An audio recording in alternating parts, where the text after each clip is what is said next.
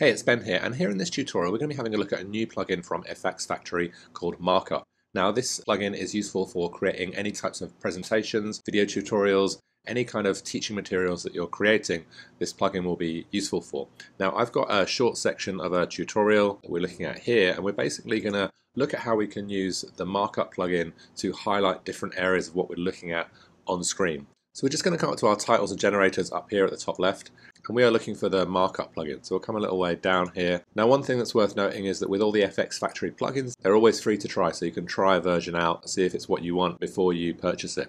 So we're in the MarkUp plugin, and we're going to have a look at this focus area and just drag that down to the timeline. So essentially what this is going to do is it's going to highlight an area of the screen and blur out the rest of it. Now the controls in MarkUp, and in particular for this focus area, are super easy to use. So we're going to just move to a point in our timeline where we can see what we're going to highlight, which is this box in the background.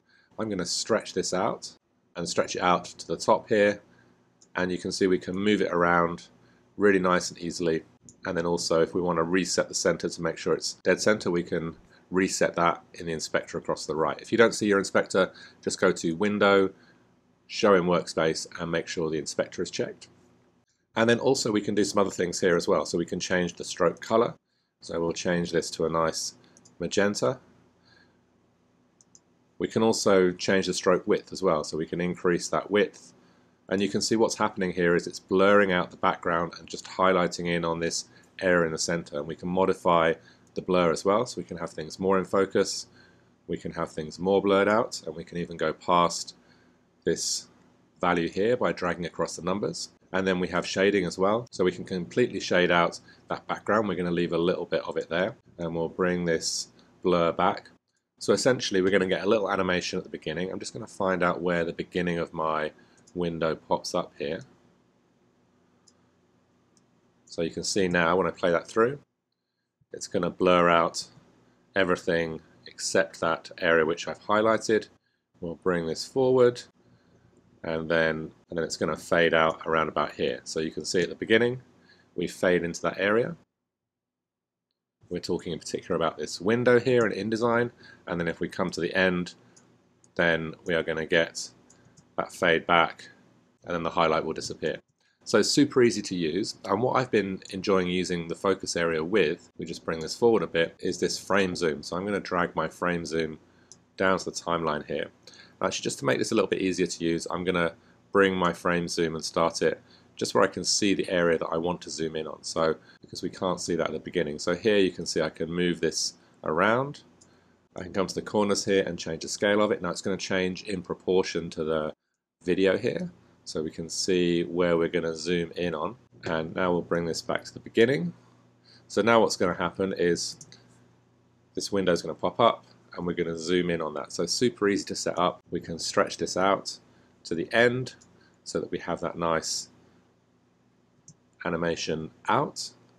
And you can see it's super easy to add to the timeline, super easy to modify those settings, and it's going to add that little bit of extra professionalism to your presentations. Now if I come back here, you can see here I'm going to the new document window in the InDesign menus. I'm actually going to add a freeze frame here, which is something I sometimes do, and we'll just shorten that up just so that we can see where we're hanging on a little bit longer.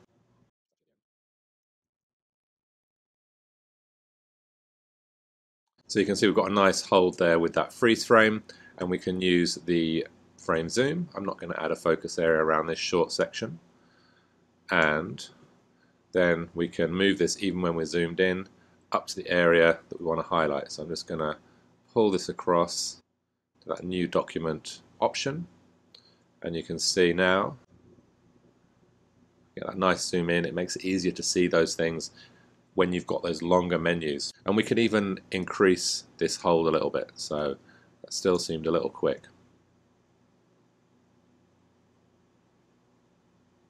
Nice.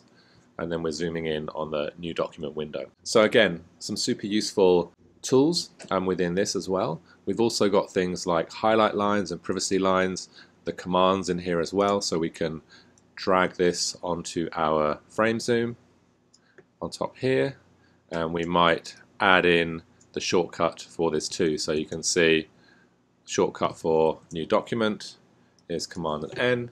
So we've got our Command and Shift and Control, an option is up there already, so we'll just do Command and N, and I'm going to move this up here. We'll come to the titles options.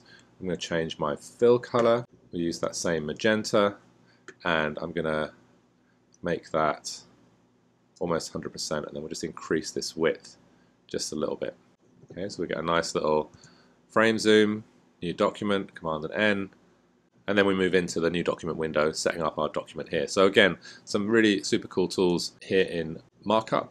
We have some arrows as well, so we can add those too.